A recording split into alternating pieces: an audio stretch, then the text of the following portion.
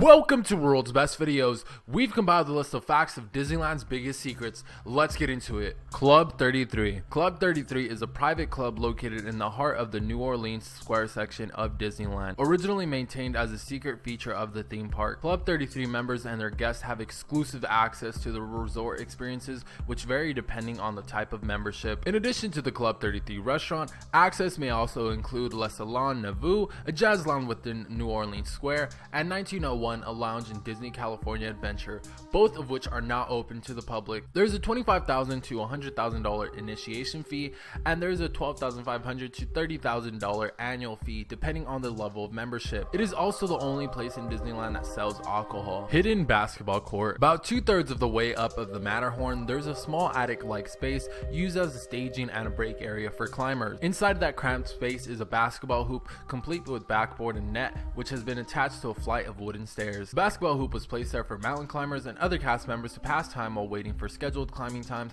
or when bad weather prevented groups from scaling the Matterhorn. Secret apartment. Walt Disney had a small private apartment constructed on the second floor of the Main Street Firehouse. The apartment had a bathroom with a shower and a small kitchen. Lillian Disney used the quiet patio often.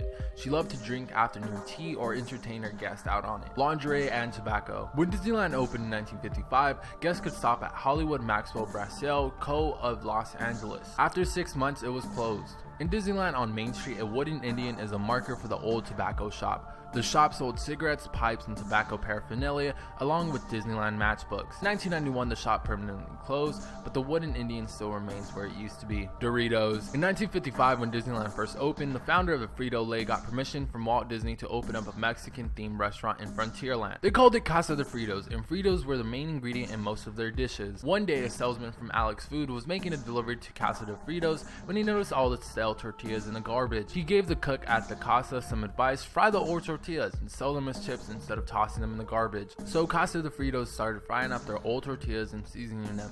It became a huge success, but they never reported their new menu item to Frito-Lay. A year after its attempted conception, the VP of Frito, Archibald Clark West, made a surprise visit to Casa and discovered the new snack. West made a deal with Alex Foods to sell Doritos as a snack. Well, that concludes the video, guys. Hopefully you guys did enjoy it, and if you did, remember to smack that like button. Also, let me know in the comment section below what you'd like to see next, and if you haven't already subscribed, please do subscribe to keep up with the world's best videos.